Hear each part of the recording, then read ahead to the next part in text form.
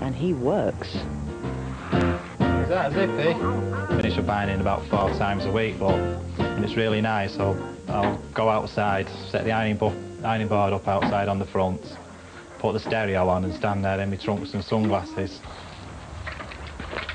You remember that old idea that says the key to worker power is to own the means of production?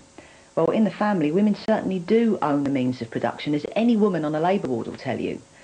But does that give her power or just responsibility?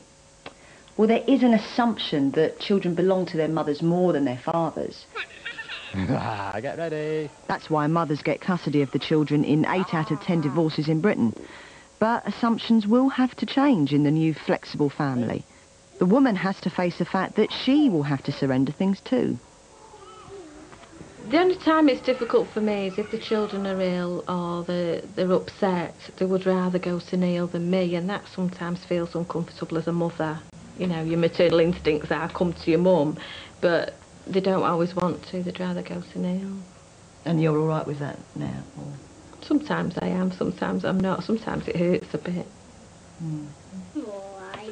Women have always given out mixed messages about sharing the home. On the one hand, they want to be liberated from it. On the other hand, when it comes to the children, they're not so keen to share. After a long journey, they came to a lovely country filled with beautiful flowers, sweet-smelling air. But the Genderquake is all about shifting power, and it's not just men who have to cede it. The impact of all this spreads far beyond the 4 walls of our individual homes. Thumbelina married him and lived happily ever after.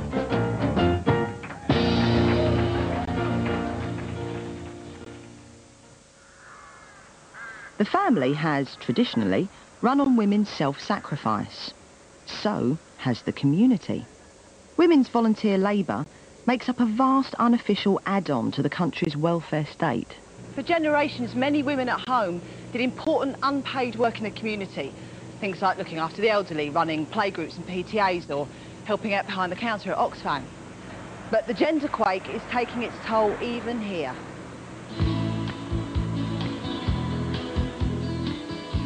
Men's employment in the South East has fallen over the last 20 years. But amongst women, it's a different story.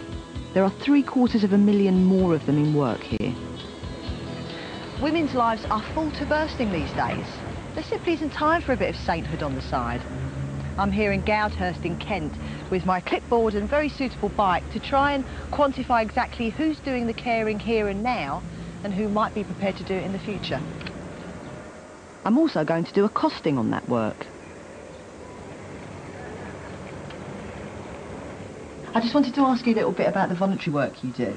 Well, I help quite a bit with our local Good Neighbour scheme. I have my own little area which is my responsibility to cover, to visit the people, and so I do spend quite a bit of time visiting my neighbours round here when they're ill or having a bad time one way or another.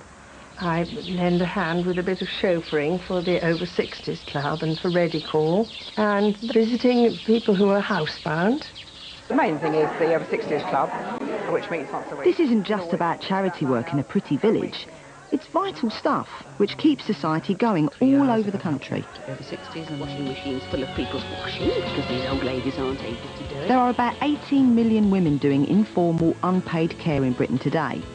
But their numbers are going down. Younger women aren't coming forward. They're very busy at the moment from economic necessity or wish to doing paid employment for which they're well qualified, and they feel it would be a great waste not to use those talents and qualifications. And I don't know when this generation of working mothers reaches retirement age whether they will very easily slip into the idea of transferring their energies into voluntary action, because it won't have been part of their practice for, you know, ever. There's a buzz and fly hanging around the bluebirds and the daisies. There's a lot more love in her left in this world. Now, I've just been adding up all the hours spent on community work done by the women in Goudhurst, and it works out at 6,708 hours a year. Now, that kind of workload would need 3.5 people working full-time to do it. And at the current market rate, we're looking at £45,000 a year. Now, if you multiply that by all the towns and villages in Britain, you're looking at, well, actually that's £11 billion worth of work done by women for nothing. Now that's the same as a contribution made to the country's gross domestic product as the farming, forestry and fishing industries put together. So, if women can't or won't do this sort of work, then there's going to be a major hole left in the nation's economy. And community, just like the family, will never be the same. Because community feeds off family. The family feeds off women. But women are out at work.